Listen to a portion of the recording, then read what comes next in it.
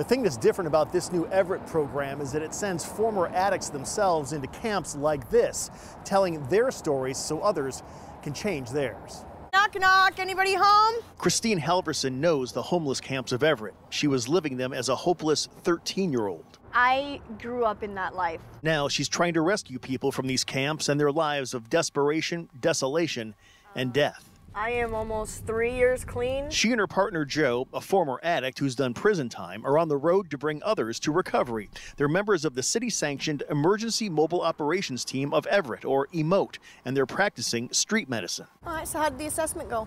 The assessment went great. Their patients are people like Jacob, who struggled with addiction for 2 decades. EMOTE brings direct care to people who would otherwise get it from an ER visit, and not just referrals for counseling or treatment, minor medical procedures, access to doctors and prescriptions. Jacob got a prescription to help get through withdrawals. That convinced him to commit. You feel like they're saving your life? Yeah, they are.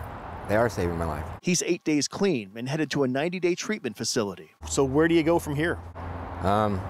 Only up. Only up from here. Providence ER doctor Thomas Roby directs the program, but he says the outreach workers, former addicts, sex workers, even felons, are the ones who do the important work by relating to their clientele. If you've been through what your client has been through, you have immediate rapport.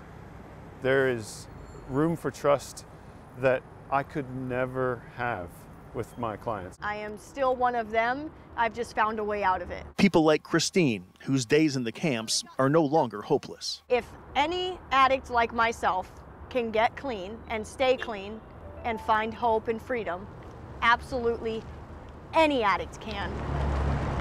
Dr. Roby hopes to expand this program from here in Everett to all of Snohomish County and perhaps throughout the state. In Everett, Eric Wilkinson, King 5 News.